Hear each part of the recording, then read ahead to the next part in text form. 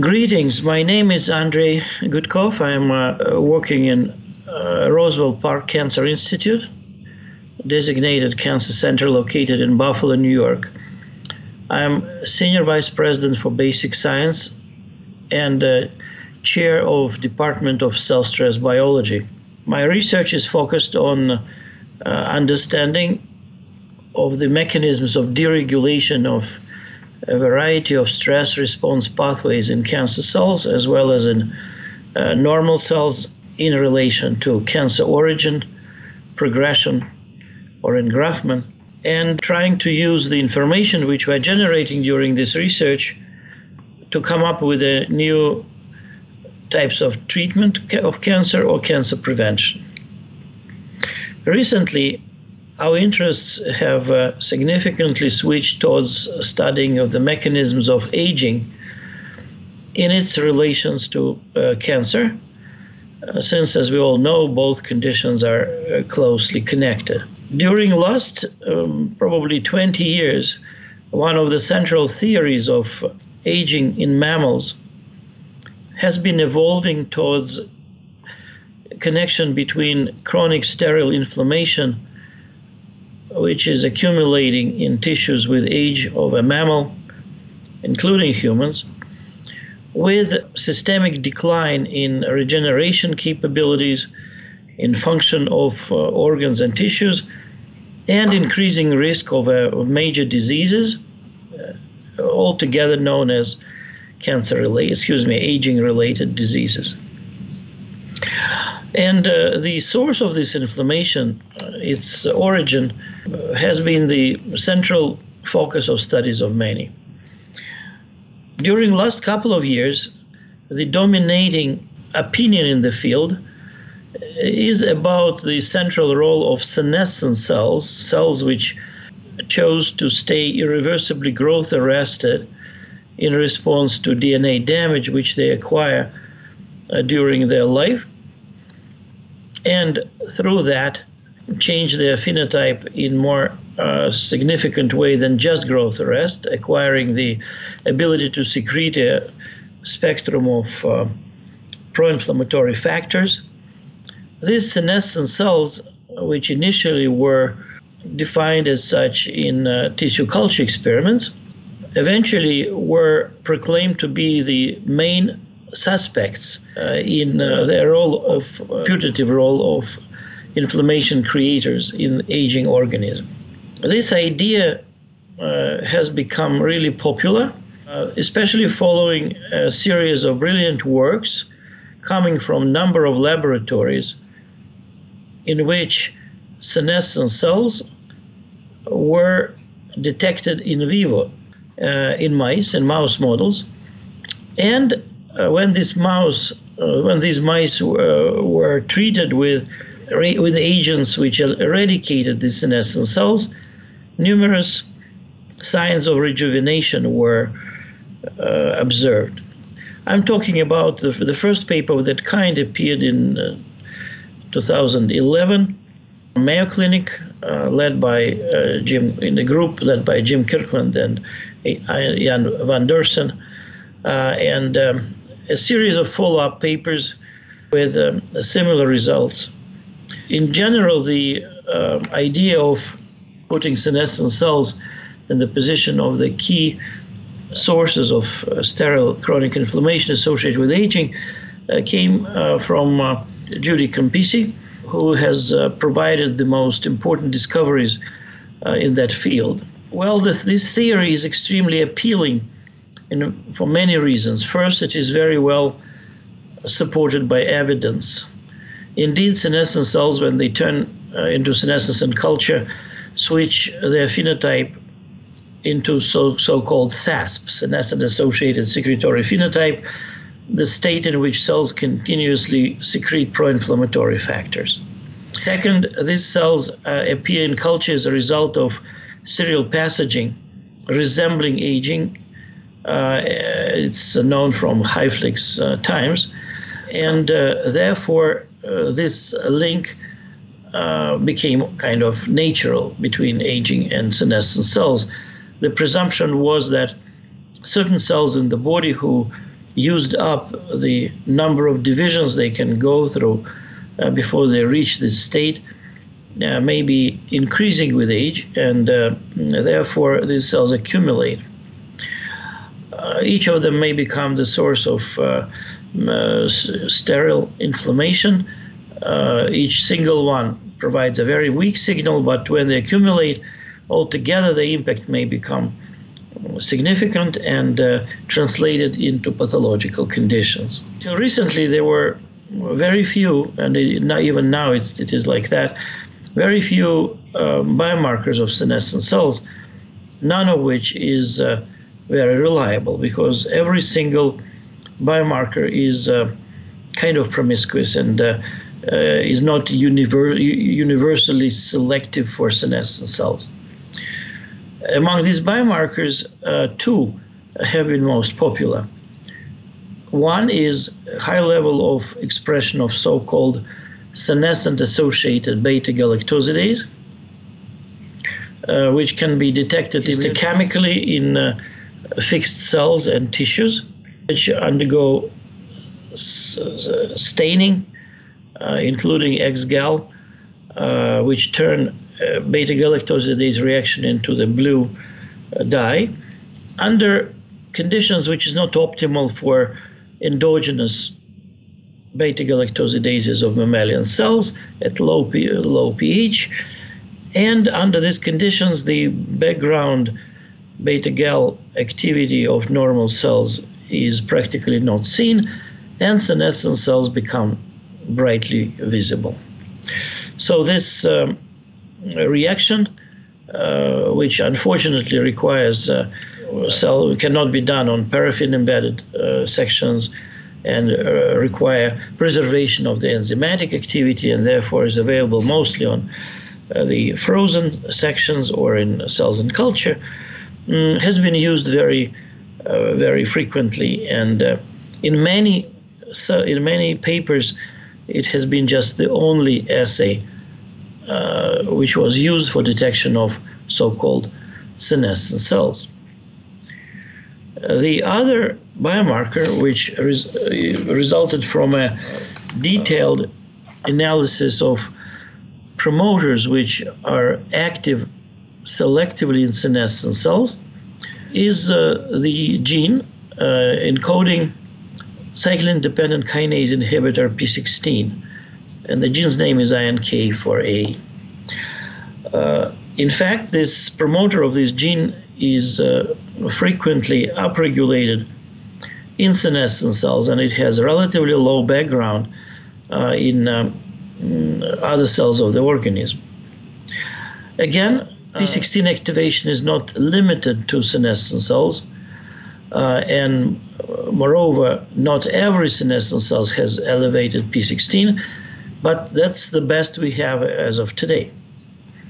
That is why whenever the investigators want to create a mouse model in which they could have the desirable gene expressed exclusively in senescent cells, they use P16 promoter. And there are several mouse models, I'm aware of 3, in which reporter constructs were put under P16 promoter. And the claim was that when these reporters become obviously expressed in mouse tissues, that was interpreted as accumulation of senescent cells. Also, one can put under this promoter the gene which enables selective eradication of cells with this expression, and therefore there is an opportunity to selectively kill such cells. Again, this can be interpreted as selective eradication of senescent cells. Using these models, and two groups of investigators claim that eradication of senescent cells in aged mice led to substantial demonstration of signs of rejuvenation, and in one case with increased lifespan.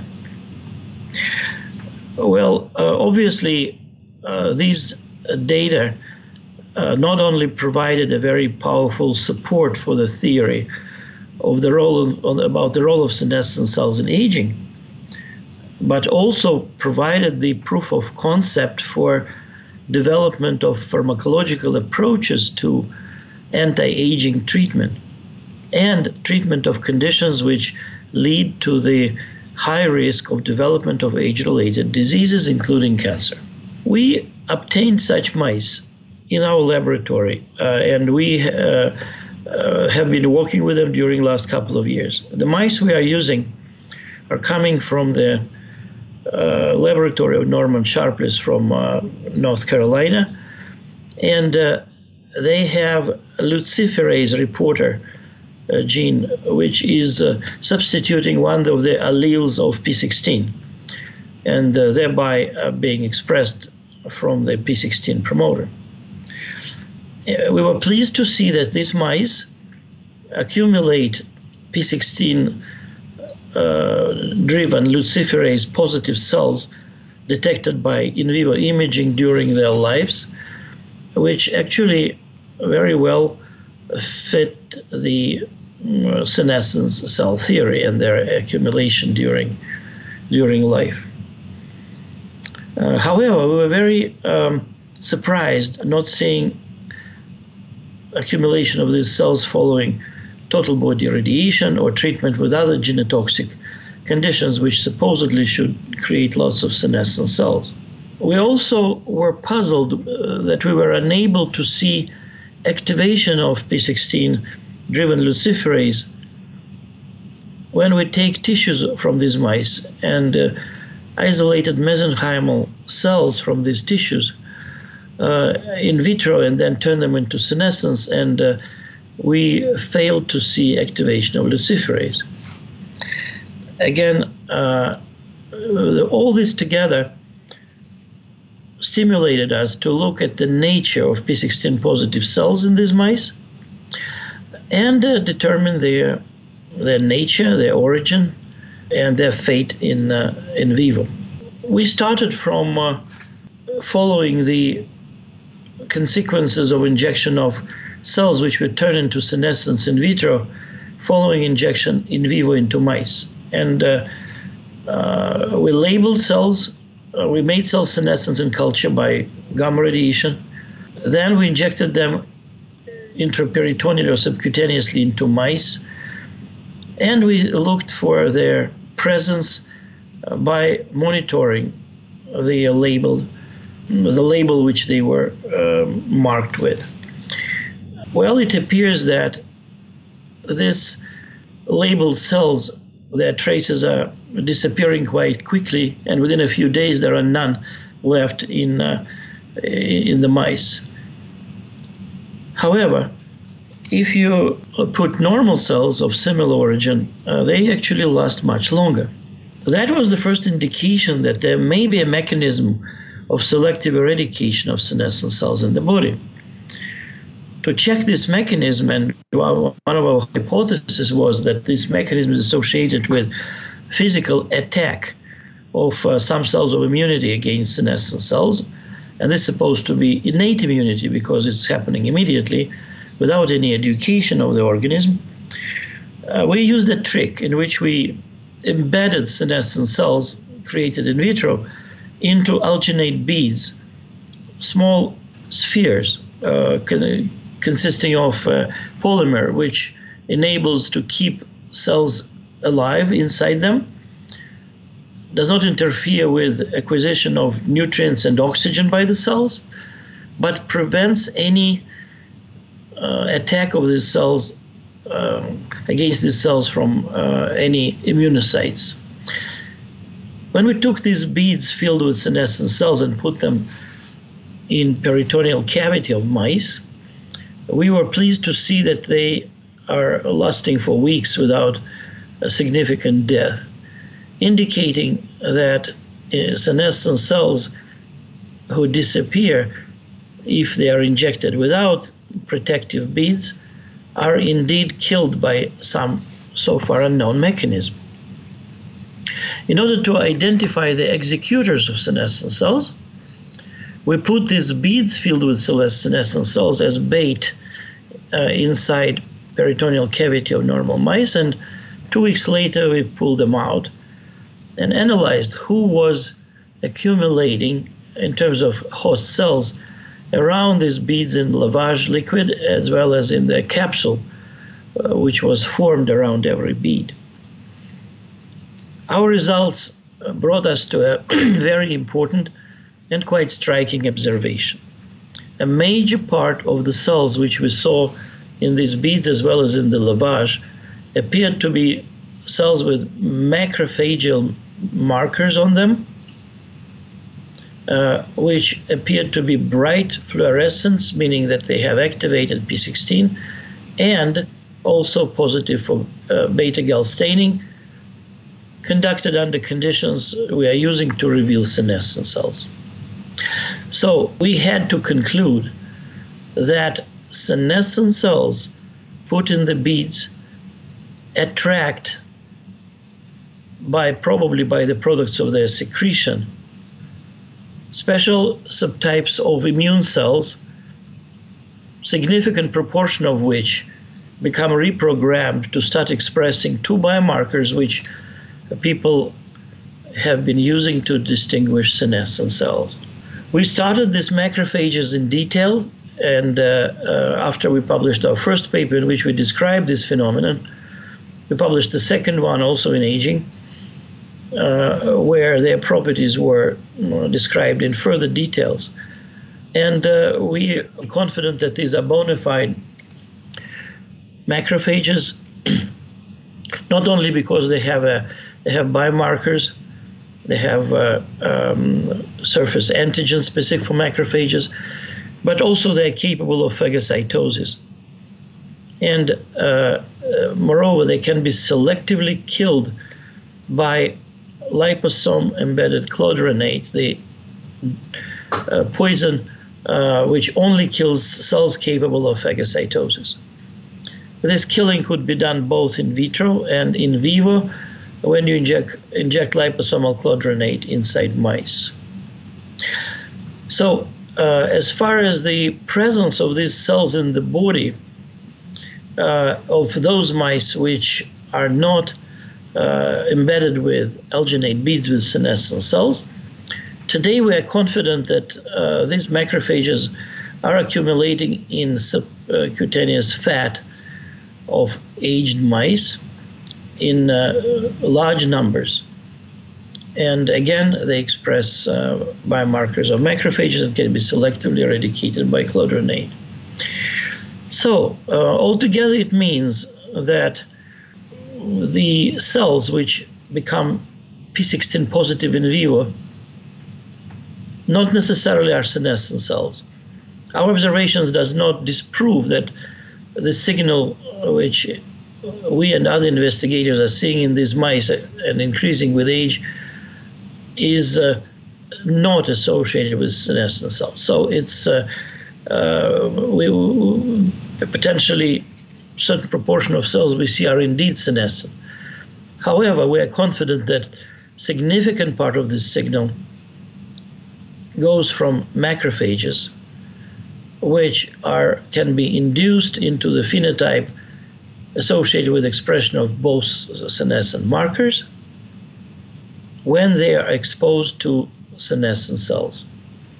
What is also interesting that this phenotype is reversible, and in our second paper we provide a number of physiological stimuli which can either stimulate or suppress acquisition of this phenotype by macrophages.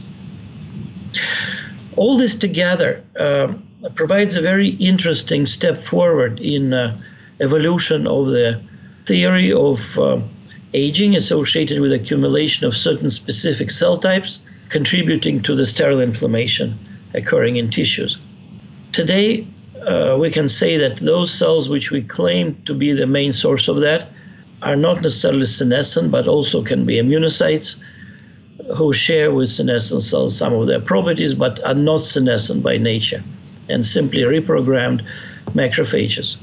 What is the relative impact of these macrophages versus senescent cells towards the process of aging is a very important question, not only from a theoretical standpoint, but also from practical standpoint, because as from the time when senescent cells were claimed to be the key players of aging, there have been a substantial effort in the field in generating and testing senolytic compounds, emerging drugs which potentially can have anti-aging effect due to eradication of senescent cells from the body. Whether senolytic compounds would indeed solve the issue, because presumably they will eliminate only a part of the p16 positive cells, to what extent we need to redirect our attention to the senescent cell-associated macrophages as a potential alternative source of secreted factors is an open question. And these are the questions which we are trying to address in our ongoing work, which stems from these observations. Thank you.